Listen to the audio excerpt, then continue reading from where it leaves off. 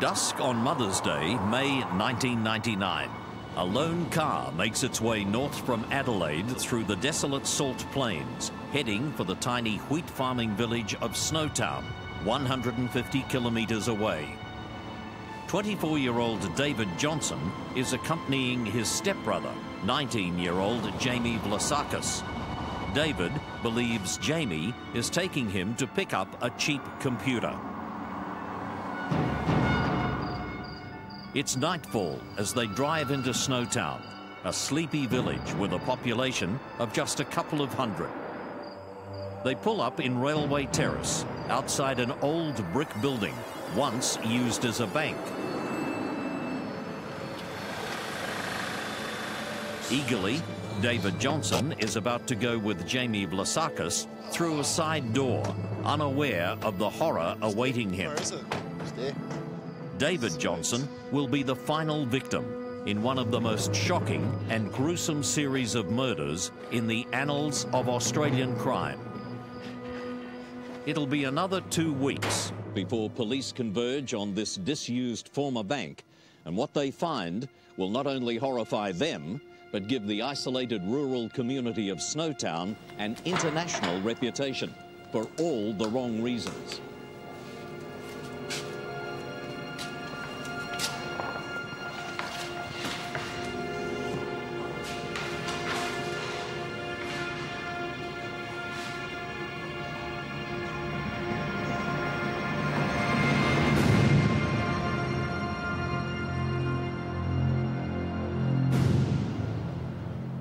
Adelaide, Australia's so-called city of churches, a town that has been meticulously planned from its inception. But like all Australian urban centres, it's had to succumb to the realities of 20th century life as a suburban sprawl of low-cost government housing begins to spread north of the city. Here, unemployment is high and prospects are bleak in these tracts of look-alike prefabricated houses. They become a breeding ground for disillusionment, despair, and inevitably crime. One of the residents is teenager Clinton Trezise. Clinton's endured a difficult family life, having lived most of his younger years in foster homes. But despite the hardships, he's grown into a carefree, independent, likeable young man with a flamboyant taste in clothes and a happy-go-lucky attitude. As much as he had an independent spirit, he still had a vulnerability about him. I remember when he got the unit on Phillip Highway, he was ecstatic. He was so excited to be living on his own. Among the locals who befriend Clinton Trezise are Barry Lane and Robert Wagner. But he's unaware that they're members of a group of social misfits whose leader is a dangerous psychopath. In August 1992, he's invited to a house in Waterloo Corner Road in the Adelaide suburb of Salisbury North. Clinton is sitting in the lounge room when he's suddenly attacked from behind. He fell to the ground and was struck repeatedly to the back of his skull. It fractured the back of his skull, and the force of the blows was so great that the front of his skull, which had been up against the floor, was also fractured. He made a mess of my carpet. The killer then summons his mates, Robert Wagner and Barry Lane, who live nearby. They drive north into the country and dig a shallow grave on a farm. Clinton's sister Cherie attempts to file a missing person report with the police. I think I went to Elizabeth, I can't remember, and said, look, my brother's gone missing. We haven't seen him for a couple of weeks. We've had no contact with him. We can't reach him. His place is a mess, and it's more than usual. It was more than usual when we had a proper look. I need to file a missing persons report. I just thought he got jack of all the shit that was going on in his life and decided that he was better off away from it all and picked up and moved away. I just thought he'd gone through a different change of life. Despite Cherie's claim, inexplicably, no missing persons report on Trezise is filed until his mother files one, 3 years later. It will also be some years before the remains of Clinton Trezise are found, and even longer before they're finally identified, along with many other victims. The killer is a psychopath named John Bunting. a stocky man in his mid-20s. He's a cruel and malevolent monster who lives with his illiterate and partially blind wife, Veronica, in the house at Waterloo Corner Road, Salisbury North. One of the things he would do as a youngster is grab all sorts of different chemicals and drop insects into them and watch them die in pain. He would dig tunnels under his home until his dad told him it was too dangerous and made him stop. As a teenager, he got into Nazism. The one unifying factor all the way through his story is the fact that he had a terrible hatred of gays and pedophiles, and he didn't seem to distinguish between the two. It's at the house in Waterloo Corner Road that Bunting first meets his neighbours, Robert Wagner and Barry Lane, and draws them into his evil web. Wagner was another troubled kid who grew up in the northern suburbs of Adelaide. He was illiterate and always in having problems at school. He also had problems on the home front. His stepdad was a very strict disciplinarian, used to beat him. He met up with a character called Barry Lane, who was a gay man and cross-dresser, also like to be known as Vanessa, who hung around in the northern suburbs of Adelaide. And basically Lane began a relationship with Wagner, who was at this stage still almost a preteen. He was 13 or so at the time. Wagner and Lane become frequent visitors to Bunting's house, as does another friend, Mark Hayden, a man of few words, who's also fallen under Bunting's evil influence. All are fascinated by John Bunting's sick obsession with cruelty and vengeance. 16th of August 1994, and two farmers make a gruesome discovery here at Lower Light, 50 kilometres north of Adelaide. A shattered human skull and other skeletal remains. Police can't identify the body. It's been 2 years since Clinton Trezizer's murder, and it'll be another 5 years before he's finally identified. I hope to God he died instantly, but I don't know if he did or whether he just went unconscious. All I can picture is my innocent brother sitting on a couch. Such a moron coming up and going whack on the back of his head, going, what? So,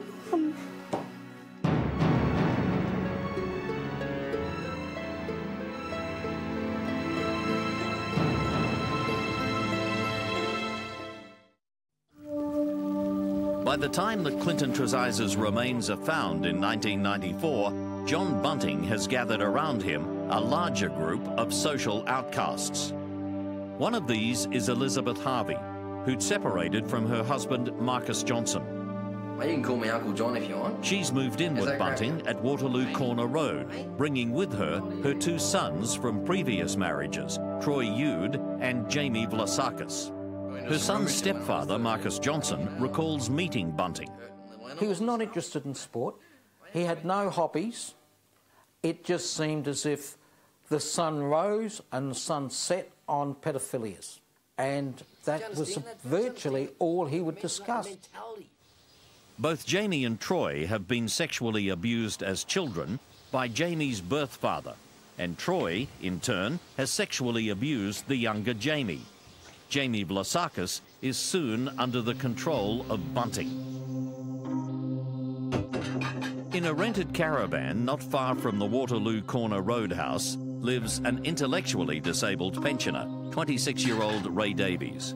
One day in 1995, Davies' landlady, Suzanne Allen, confronts him at the caravan. You come back here, She accuses him of molesting a child she knows.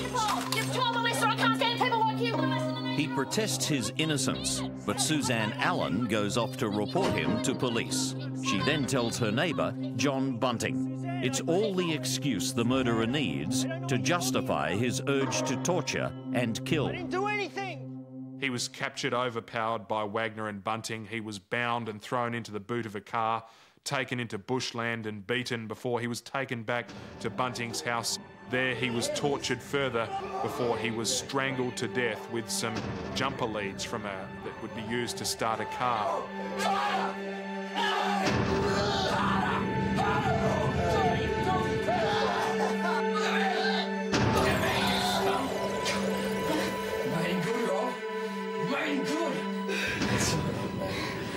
Also present is Elizabeth Harvey, who's convinced Davies is a pedophile.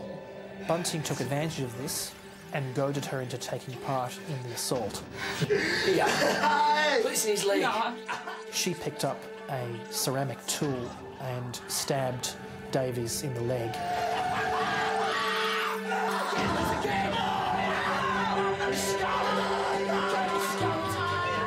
He's gone. He's gone. And his body was then dumped in a hole in the backyard of 203. Nobody seems to care how or why Ray Davies has disappeared. He's not reported missing.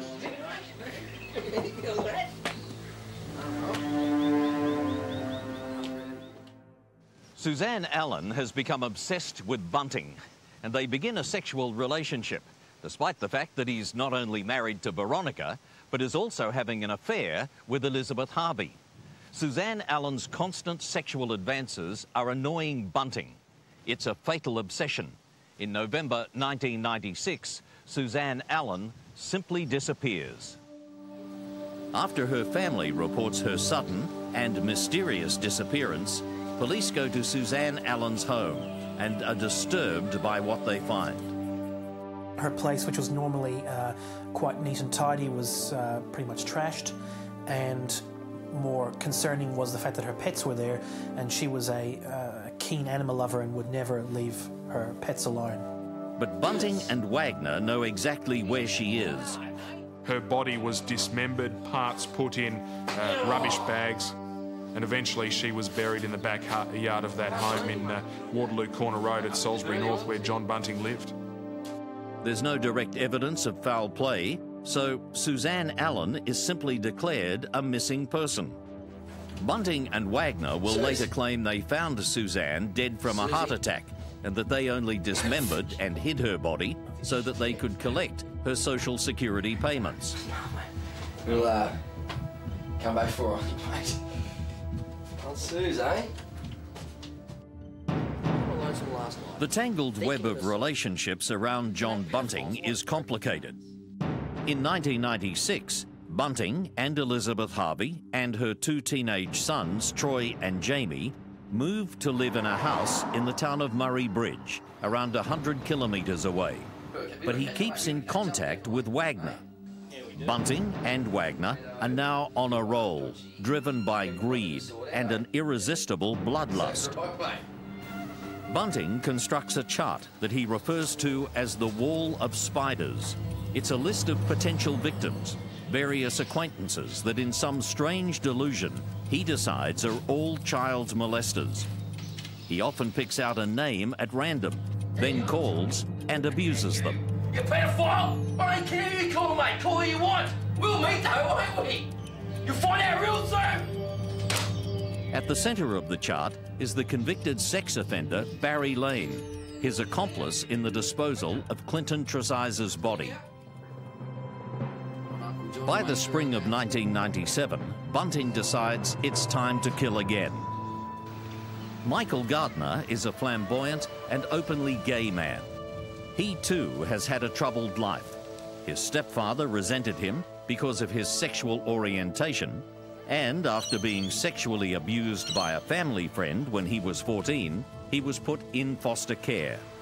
Now, at age 19, he's coming to terms with life, and he rents a room in a house near Robert Wagner's home in northern Adelaide. Michael's landlady is Nicole Zarita.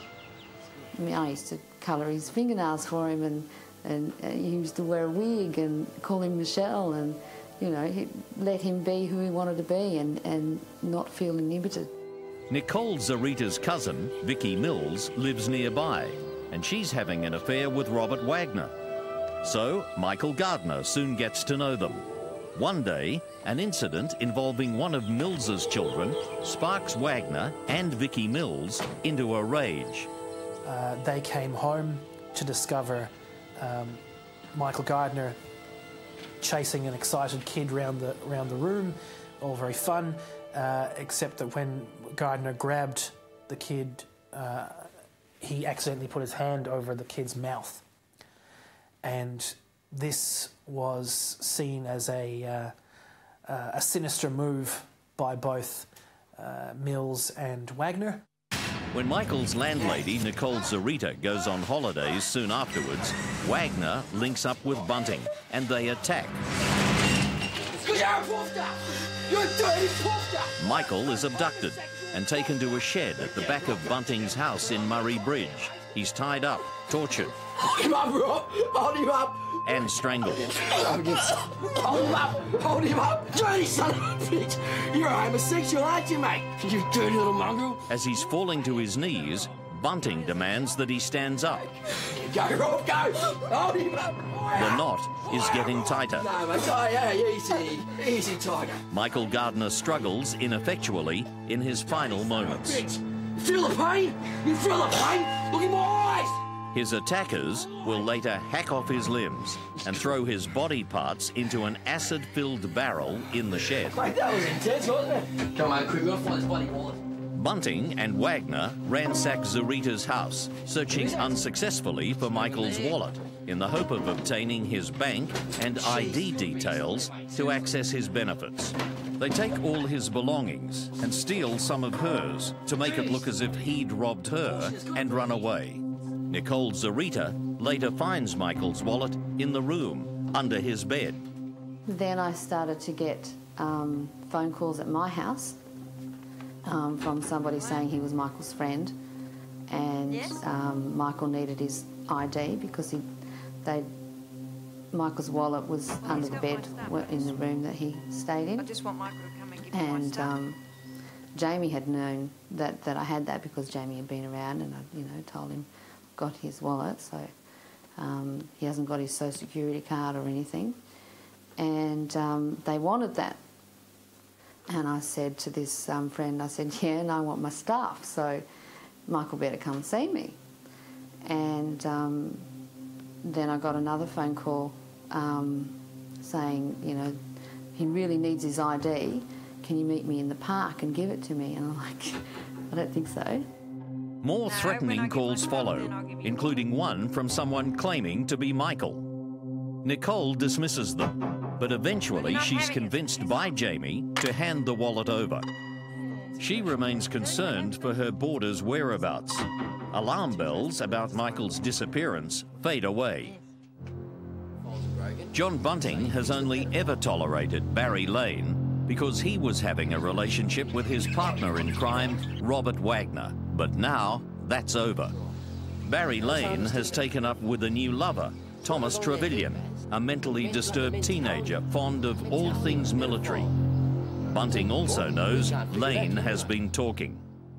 To Bunting, the ever-expanding network of alleged pedophiles seems to have one common denominator, the convicted sex offender Barry Lane.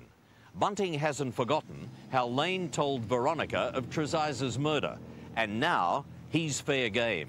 Barry Lane's time is up. The killer is getting more devious. In the next attack, he will force his victim to make a tape recording and a phone call to explain his sudden disappearance in case there are questions asked by relatives or police. On the bed, Rob! On the bed! Shut up! Shut up! Bunting, Wagner and Thomas Trevelyan went to Lane's house. They burst in on him and subdued him and tortured him and forced him to make a phone call to his mother in Adelaide. Hi, Mum. Well, she's so lovely, your mum, isn't she? Right? To basically ring up and abuse her and put her off the set. I'm moving to Queensland. After this call was finished, Bunting, Wagner and Trevelyan then renewed the assault on Lane. We didn't make nursery on time. They used pliers to crush his toes and toenails in some sort of warped experiment to see which was more painful. They beat him up and they finally, after gaining his financial details, they then strangled him. Hey, Rob, finish the prick. Finish him! Uncle Fester, I'll call him. Uncle Fester, the child molester. You like that, Rob? I made that up myself, mate. I'm smart. I'm smart. Uncle Fester! Hey! Hey! His body was wrapped in a carpet and left in the house for a number of days before being removed and taken away and dismembered and put in a barrel. 10 days after his disappearance, a female friend of Lane's reports him missing. She tells police that Lane has spoken to her about Clinton Treziz's death. She's sceptical, but she passes the story on to police. But because of the bogus tape recording, police believe Lane has moved to Queensland. Meanwhile, 19 years old Thomas Trevelyan has every reason to be terrified.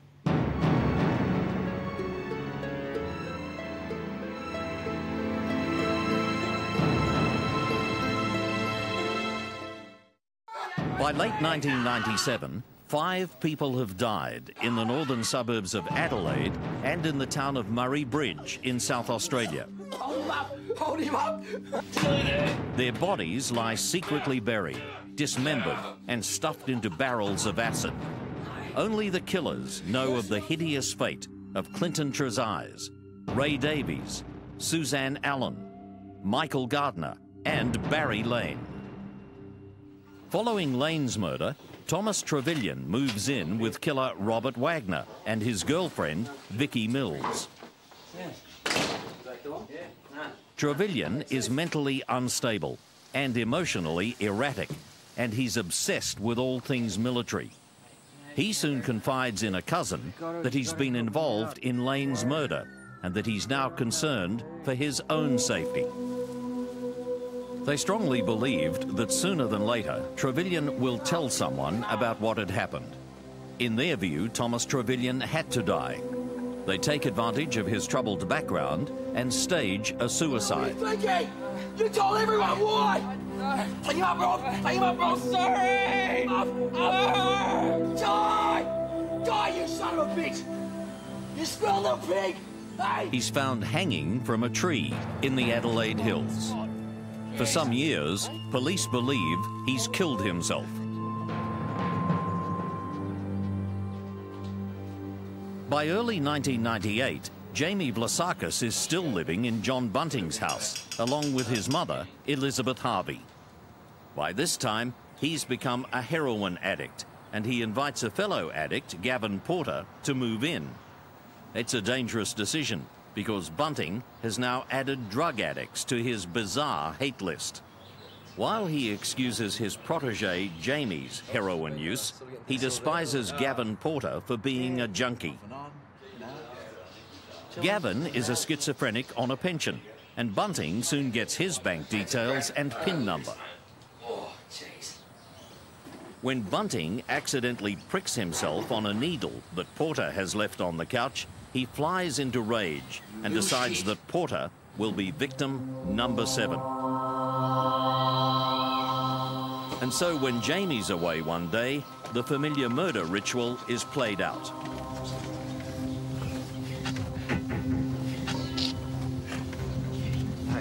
Oh, Jesus Christ, the bastard's waking up! Hey! It's understood that while Porter is sleeping in the back of a car, Wagner and Bunting strike. After being beaten, tortured and finally murdered, Porter's body is put in a barrel and stored in the garage at the back of the house in Murray Bridge.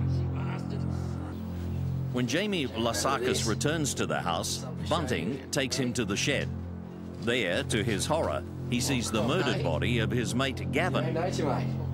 His shock is doubled minutes later when Bunting points to a barrel, lifts the lid, showing him the remains of Barry Lane and Michael Gardner. Oh, Badger and Michael Gardner, isn't it? Hello? Oh, you screwed up, John. Jamie is repulsed and violently ill, but he's so frightened he agrees to go along with Bunting's plans, including accessing Gavin Porter's social security payments.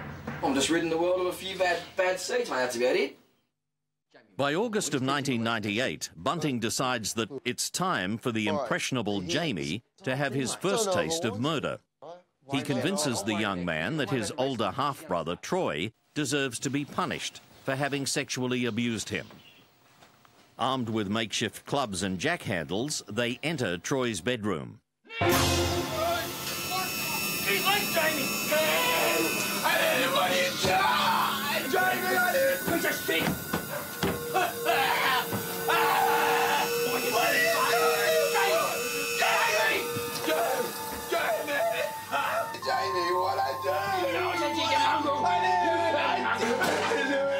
The group drags him to the bathroom and tape records his voice. You can help us out here, mate. I want you to say a few things for me, right? The repulsive recordings of this horrifying torture and murder will later become known as the voices of the dead. Because you're not going to Perth, mate, are you? You're staying here with us. Spin it around, Rob. Piece of shit. Hurry up, Rob. It's taking too long. Have a go yourself. Come on. Have a go, Jamie.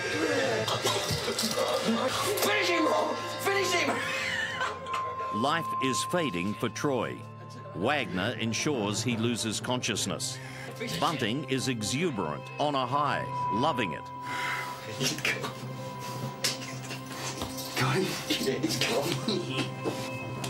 With Troy's lifeless body lying slumped on the floor, Bunting orders Jamie to kick it, and then to help dump the body in the shed. With 3 victims now out there in barrels, the stench is becoming overpowering. Jamie is sick and terrified, but has no qualms about accessing his dead brother's social security benefits to buy drugs. There are now 8 people dead, and there's still nothing to stop the killing spree.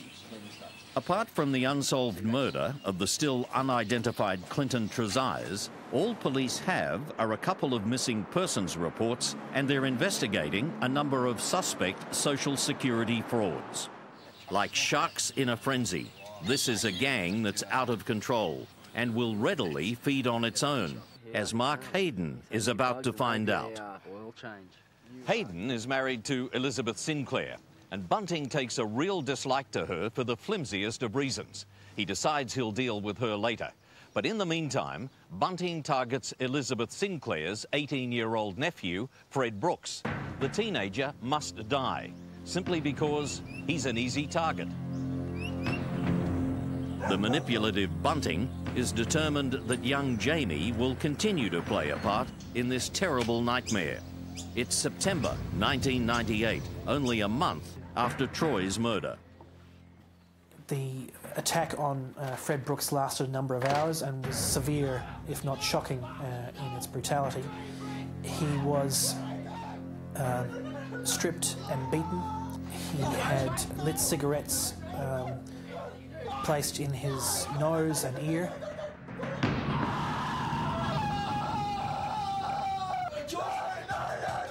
He had a cigarette lighter was used to burn a smile or smiley in his forehead.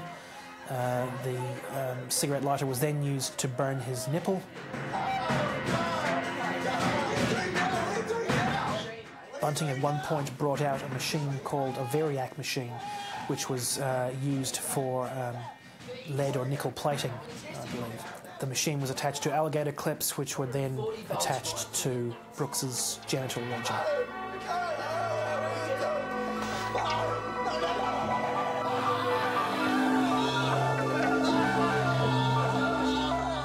And at a later point, after that had finished, Bunting produced some sparklers.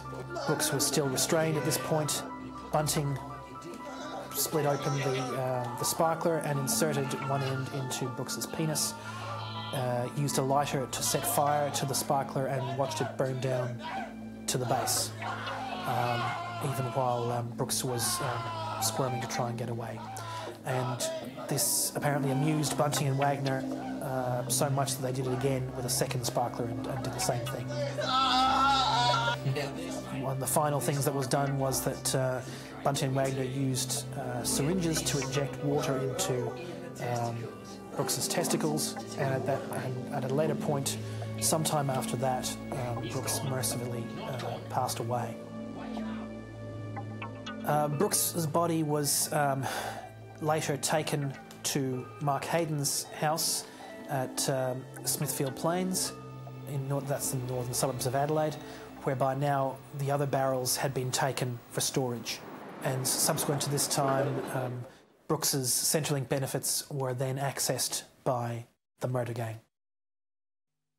Daddy rotten scoundrel! Now the madness grows, the torture more extreme, the selection of victims becoming more random.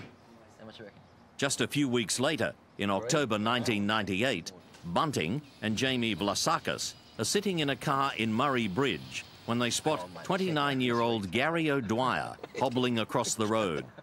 O'Dwyer was the victim of a shocking car accident, leaving him to survive on a disability pension. He's easy prey, and Bunting contrives to get them invited to O'Dwyer's house.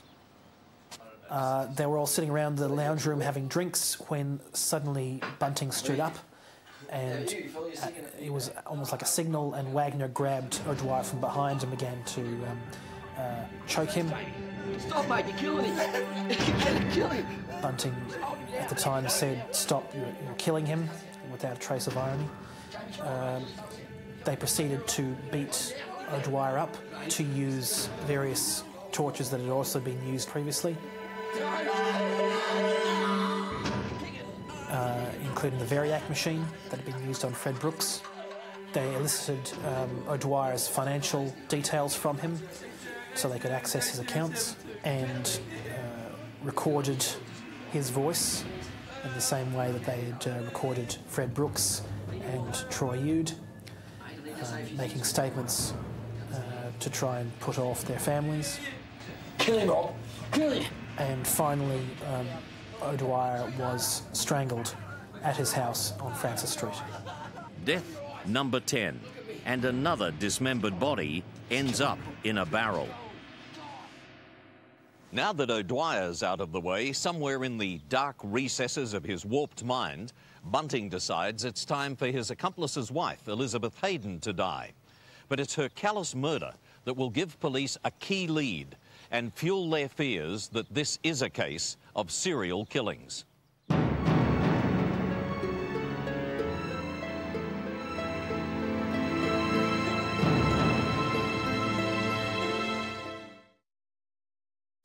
By May 1999, detectives are closing in on the gang of killers, but they still have no idea of the enormity of their crimes. Incredibly, in the midst of all the police phone taps and constant surveillance, the gang claims its 12th victim, 24-year-old David Johnson. In Snowtown, detectives from Adelaide tell local constable Ian Young about their search for the Land Cruiser. I pulled my notebook out and I said, "Oh yes, I can tell you where that is." And I had explained to them that it actually had come into the town back in either late January, early February, and it actually was loaded with some barrels in the back of this vehicle. And that's when they pricked their ears up, and the investigation went on from there. The detectives locate the Land Cruiser at the couple's house and find out that John Bunting is renting a disused bank building in the town. When they went over to the bank, they let themselves in through the side door, went through to the bank vault and opened the bank vault. When they pushed through the plastic, they were hit with a foul stench, which they immediately believed was the smell of dead bodies. The horrified officers immediately call for reinforcements and special equipment. A few hours later, in the early evening of May 20th, they went back inside the vault. One police officer opened the lid of each barrel in turn. Another officer, who was carrying a video camera, then pointed the camera inside each barrel to document what was inside. Police today confirmed there were 8 victims in the plastic barrels found in a disused bank at Snowtown in South Australia's mid-north. People didn't believe it, not in a small town like Snowtown. The smell had actually, because the vault door had been opened, the smell had actually gone right through the bank. It was days later that I can actually recall driving down the main street and seeing people coming into the town even media people down on their hands and knees trying to smell underneath the door, and also the chute at the side of the bank where or put mail into the bank. They were actually putting their nose in there to see if they could smell anything. The barrels are then taken to Adelaide, where Professor of Anatomy at the University of Adelaide, Marci Hennenberg, is called in to assist in the identification. I was shocked by the cruelty with which those crimes were perpetrated, because it takes an enormously callous human being to be able to dismember a body of another human being as if it was an object. Ugly as the discovery was, the dismembering and storage of the bodies is part of a behaviour pattern in serial killers when murder alone can't gratify their sick urges. Criminologist Alan Perry has studied this. Now that no longer satisfies them, so they have to take it steps further. Those steps frequently involve sort of torturing the victims, dismembering the victims, and in some cases cannibalizing them. But it's usually a progressive sort of development from straightforward killing at the beginning to far more bizarre and ritualistic killing near the end. It's also possible the killers were trying to destroy evidence of their crimes and were too stupid to realise they were actually preserving them. These bodies looked sort of like mummified. As far as I can tell, the wrong acid was used, because the bodies were put into barrels of hydrochloric acid, which does not so easily dissolve human tissues. Had they been put into sulfuric acid, there would be much more damage. The gruesome discovery is the moment of truth. It's time for police to move in. Their plan of attack for the day, which included the arrest of John Bunting, Robert Wagner and Mark Hayden. 3 separate squads were sent out with 2 groups each, a search group and an arrest group. The first house that was visited was John Bunting's house. He was arrested along briefly with Elizabeth Harvey, and they were taken to the police station. Bunting was later charged with 1 count of murder. Around the same time, Robert Wagner was arrested, and he was taken to the police station and later charged with 1 count of murder, as was Mark Hayden. That afternoon, the 3 men are charged with the murder of a person unknown. Jamie Vlasakis is questioned a few days later. Vlasakis is interviewed by police and he rolls over. Over 6 days, he tells them all he knows, hoping to get immunity for his crimes. Jamie leads police to where the bodies of Ray Davies and Suzanne Allen are buried, at Waterloo Corner Road. As news breaks of the grisly discoveries, detectives struggle to explain to the world's media the daunting task they're now facing. The difficulty we have is that we haven't really identified the victims, and so we can't say for any certainty when they were last seen and when in fact they may have died. We have located several quite large plastic bags. Now, it's much too early to confirm as to how many bodies that might be there. Never before in the history of South Australia has the challenge been so great to investigate a series of crimes as a single event. It is becoming fairly evident that we will now have to resort to DNA profiling to identify the rest of the people. Police identify 10 bodies, but they're yet to discover Clinton Trezise and Thomas Trevelyan are also victims. Eventually, Bunting, Wagner and Hayden were charged with 10 counts of murder, and Vlasakis was charged with 5 counts of murder.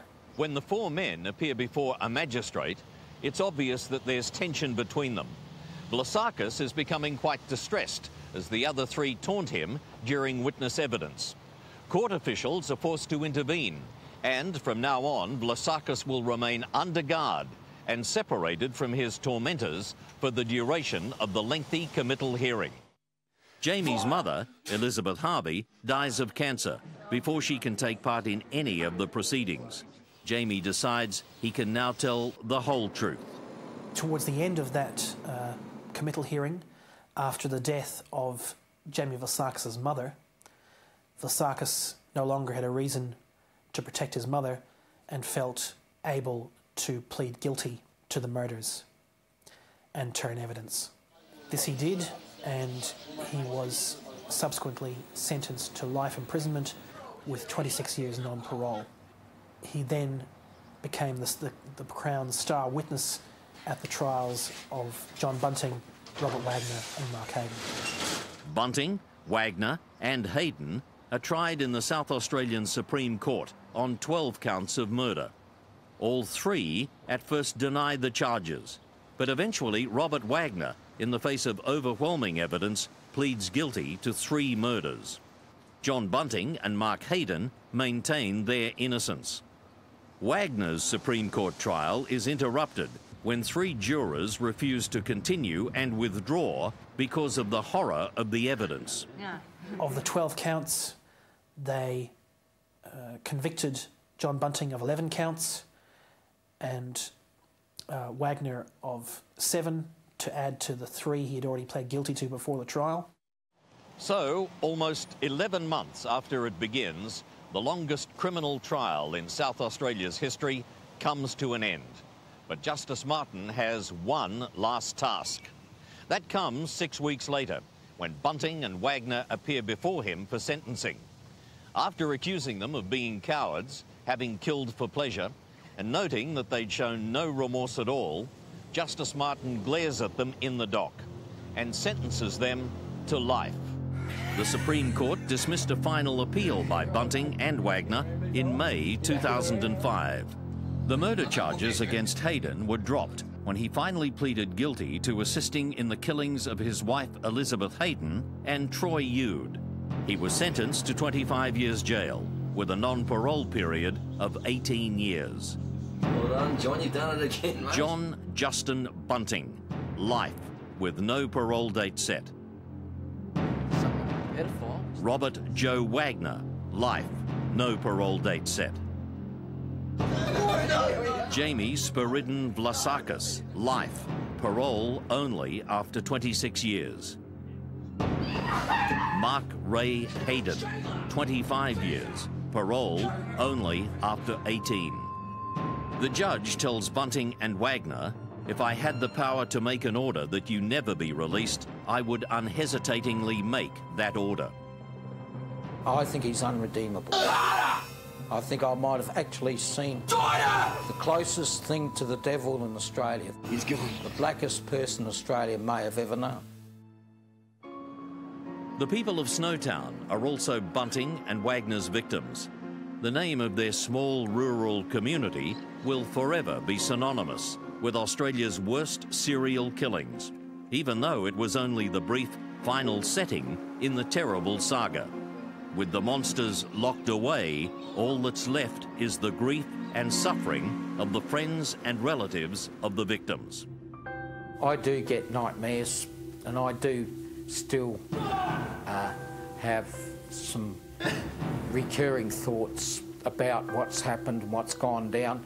It's amazing how I can go about every day living and there'll be something just so trivial and it will just rush certain things back. I try very hard to put it back and take it to the back of my brain. I try not to dwell on the things because it just becomes too much for me to handle.